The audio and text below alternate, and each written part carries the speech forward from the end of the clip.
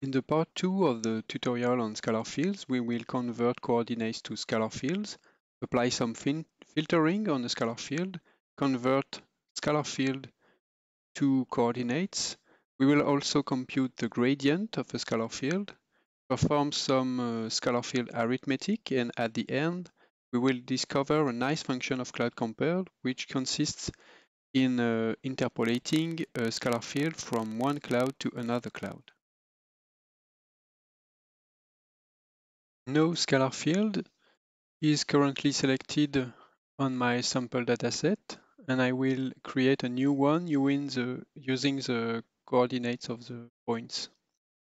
To do that, I simply have to click on Edit here, select Scalar Fields, and select the option Export Coordinates to Scalar Fields.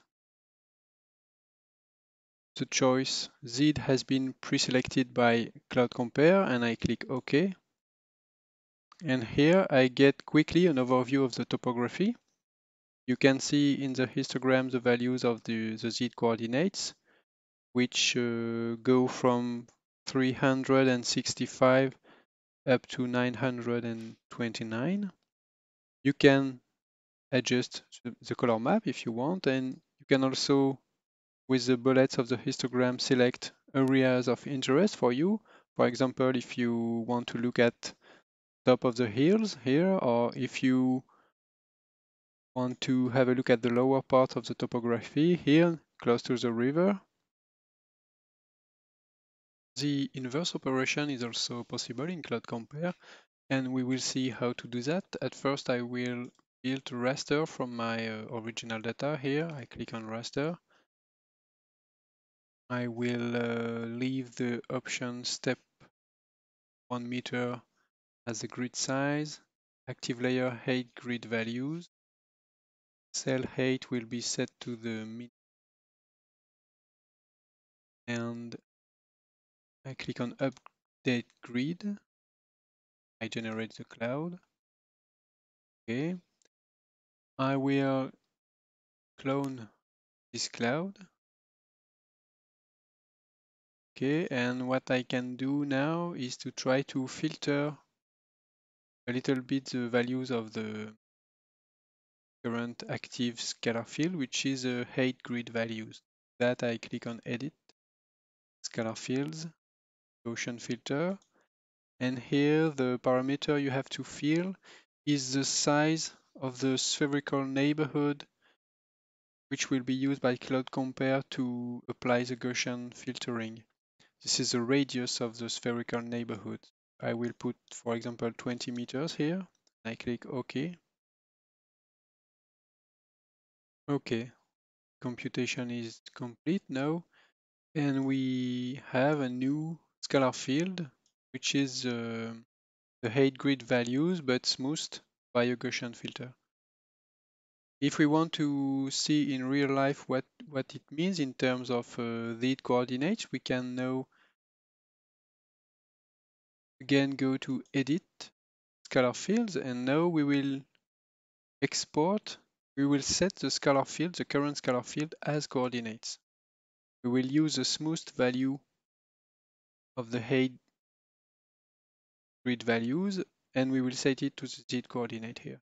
Click OK. And what you can see now is that if I zoom a little bit, you can compare this surface with the previous one, which is this one, and the previous one is the roughness is larger than on the previous one than on the new one. Okay, the Z coordinates of the points have been changed. They have been replaced by the smoothed values of the altitudes. Gradients can show you where you have strong variations of a scalar field depending on the position of the points. To show you how to compute gradients, I have removed all the scalar fields from my original point set, and I will just add here, clicking on Edit Scalar Fields, I will export the coordinate Z to a new scalar field. Okay. And if I compute the gradient of this new scalar field, what I will get is the slope, because you know that the variation of the altitude depending on the point's position, the gradient of the altitude is the slope.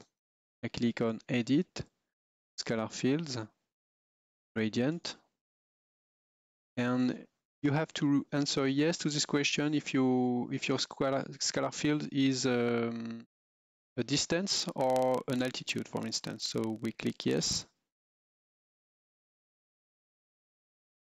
We'll have to wait a little bit for the result. And we can see here all the gradients in our dataset. And if you are looking at lower values of the gradient, you will find regions almost flat, almost horizontal at the bottom of the hill, for instance. And if you select an area with large values for the gradient, you will see the sides of the mountains. It is possible to perform operations on scalar fields. And for instance, remember that in our available scalar fields in our sample dataset, we have two specific scalar fields, which are the number of returns and the return number. If you compute the return number divided by the number of returns, it can be used to extract all the points which are the last return, the last echo of a specific laser pulse. So I will perform this operation now, and I just have to click on the calculator here in the toolbar, select as a scalar field 1 the return number, and the operation is divided by, and the scalar field 2 is number of returns. I can choose to update the scalar field 1 directly, or I can also choose to generate a new scalar field. Okay, here I have generated a new scalar field, which has been computing by dividing SF5 by SF4. And if I select only the points with a value of 1 here, I have all the points of the dataset which are corresponding to the last echo of a laser pulse. In some datasets, it can be very useful to compute this value, because all points with a value of 1 are ground points. In our case, it's a little bit particular because we have very dense areas of vegetation, and sometimes you only have one pulse and the ground is not reached by the laser pulse. It is possible with CloudCompare to interpolate one scalar field from one source cloud to a destination cloud. I will show you now how to do that. So let's take our sample dataset here. I click on it and I will sample it randomly. And I will keep only 2 million of points. Okay. And what I do now is that I will delete the classification field from the original point cloud. I click on Edit, Scalar Fields, Delete. And now I have a not classified point cloud and a classified one. If I want to create a new scalar field on the not classified point cloud, I can use the classified one and interpolate the classification scalar field on the destination cloud. I select both clouds here and I click on Edit, Scalar Fields, Interpolate from another entity. The source cloud is the classified one, so I can swap here, and the destination cloud is the not classified one. I click OK. And now I choose the scalar field to interpolate. Okay. And now I have to choose the method to perform the interpolation. The easiest method would be using the nearest neighbor.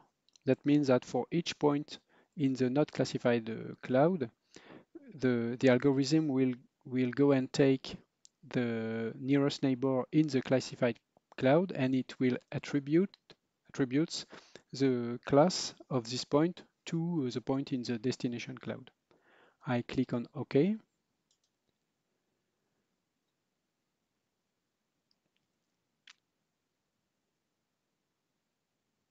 And now if I click on my not classified point cloud, I have a new scalar field, a new classification scalar field, which has been interpolated from the source cloud. This is the end of the second part of our tutorial on scalar fields.